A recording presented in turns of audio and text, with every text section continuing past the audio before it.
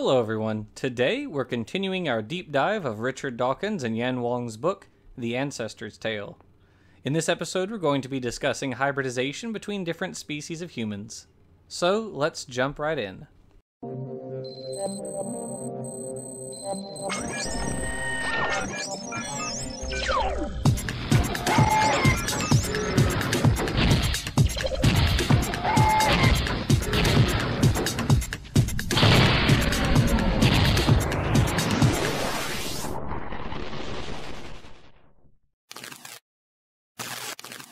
Between 800,000 and 700,000 years ago, the lineage leading to us and the lineage leading to Neanderthals and Denisovans split.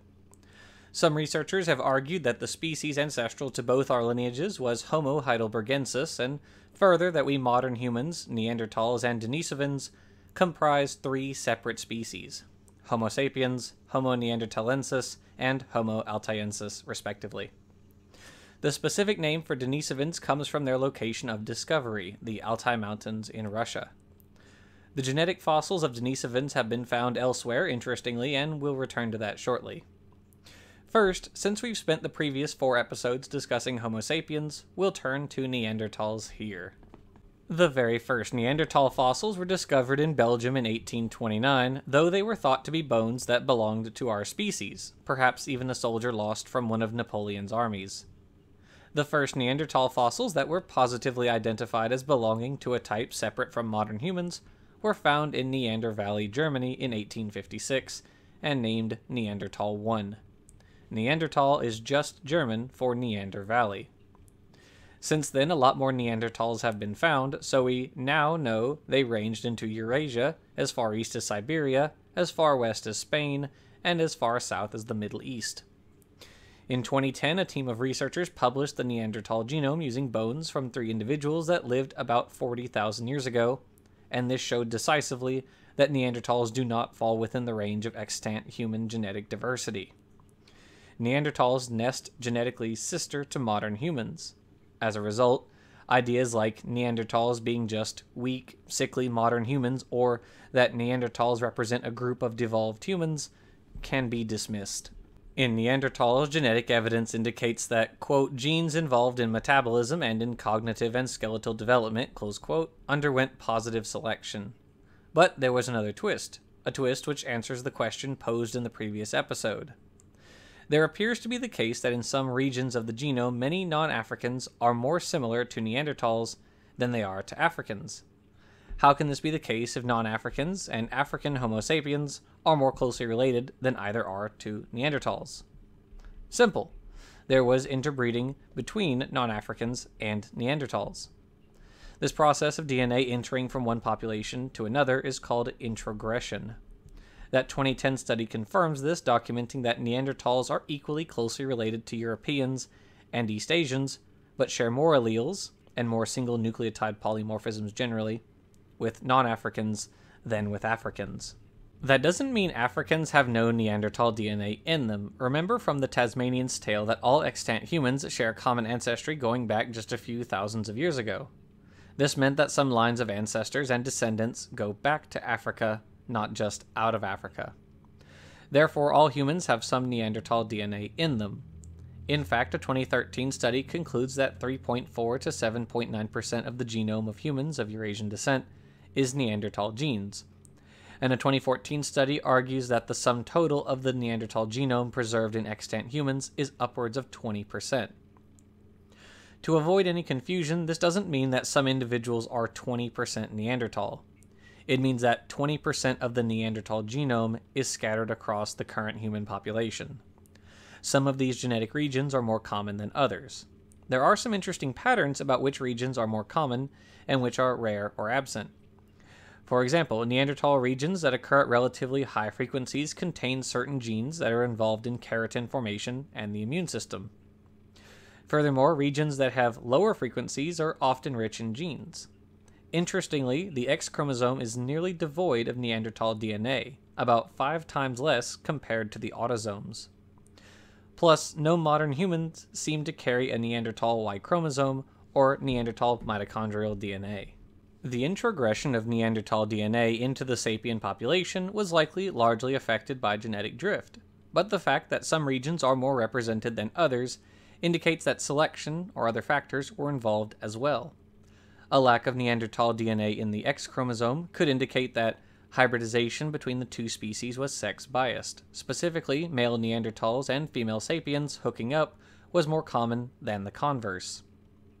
Since males only pass on the X chromosome to about half of their offspring, this sex bias could mean that the X chromosome from Neanderthals was underrepresented among F1 hybrids.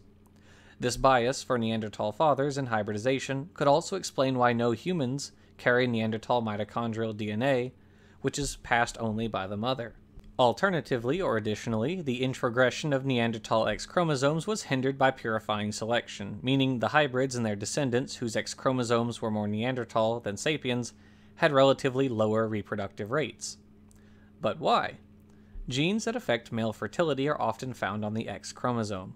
Within the proper genetic background, they don't negatively affect fertility, but it could when the genetic background changes, as it does with hybridization.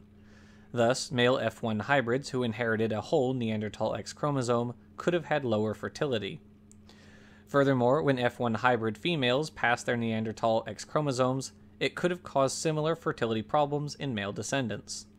This would be consistent with what is known as Haldane's rule, which states that if among hybrid offspring one sex is non-viable or sterile, that sex is most likely heterogametic, the sex that is determined by two different sex chromosomes. This reduction in male fertility of hybrids and their offspring would have skewed the introgression of Neanderthal DNA to go through matrilineal lines, i.e. from mother to daughter to granddaughter, and so on.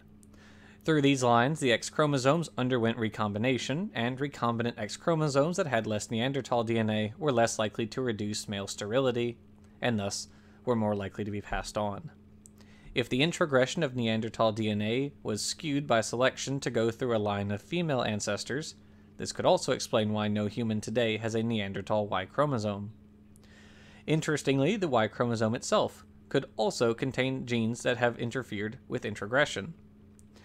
As the 2016 paper by Mendez et al. On the divergence of Neanderthal and modern human Y chromosomes notes, the Y chromosome contains genes for male-specific minor histocompatibility antigens. They show that in Neanderthal Y chromosomes, some of these genes were mutated. These mutated antigens could have elicited maternal immune responses if the sapien mother was carrying a fetus carrying a Neanderthal Y chromosome. Ultimately, Neanderthals went extinct around 40,000 years ago, with the last holdouts living in Spain. Potential causes of their extinction include competition with modern humans, climate change, and disease, and likely they went extinct as a result of all of the above. Sister to Neanderthals is another species of archaic human, the subject of today's tale, the Denisovans. The first fossil of a Denisovan was discovered in 2008, and the paper describing its sequenced mitochondrial genome was published in 2010.